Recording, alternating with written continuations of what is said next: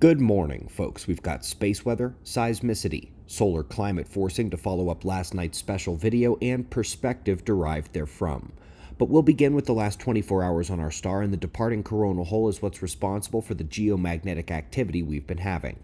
The sunspots have been quiet and flaring is low, but the solar wind remains elevated due to that coronal hole.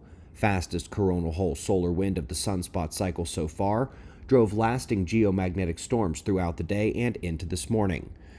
On the 1-hour KP index charts, we see it did briefly climb above that KP6 mark a few times, including one KP7 event, but we managed to evade the larger and technologically dangerous conditions.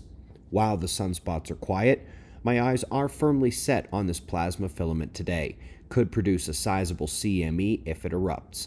Let's move on to seismicity, where we had two larger events the last day, a 6.6 in China, luckily striking a fairly unpopulated mountainous region, and we had another 6-pointer strike the Pacific rise west of South America. Worth noting that those often precede bigger quakes at that coastline, and that fault is well overdue.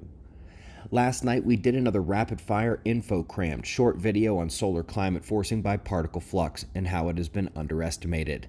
Today, we have an excellent paper on the flux rise over longer periods, notably the last century, including the grand solar maximum, and find a significant increase of 67% that dwarfs the solar changes used in climate models, which is only 0.1% of a radiance. As we have repeatedly covered, this ignored aspect in climate models is the best explanation for warming of the last 100 years, especially given the multi-decade heat lag from input to the oceans. So let's get some reminders about the flux increase in several ways from the official data that is supposed to be used in newer climate models, but still isn't. We'll begin with irradiance, which is heavily confined to the narrowly varying band. Top chart a 0.1% increase over the period of global warming. But in the other wavelengths, we find there is significantly higher amounts of change, with 200 to 300% increases during that period of global warming. All put together, it represents a phenomenal increase in solar irradiance that is way beyond what the sun gets credit for, again in those same climate models. Furthermore, the galactic cosmic rays, which produce cloud nucleation and cool the Earth, were much higher during the before warming period and have been much lower of late. Geomagnetic activity rose by a considerable margin during the latter 1900s, which includes that particle flux and induced current and the triple joule heating we investigated in the video last night. By the way, the recent grand solar maximum is indeed the highest activity seen for thousands of years, for most of the Holocene actually.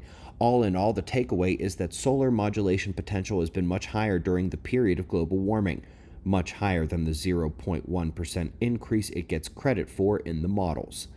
Taking a bigger picture approach, we have been looking at how the changing Earth is heading towards an oceanic shutdown and cooling event on the horizon.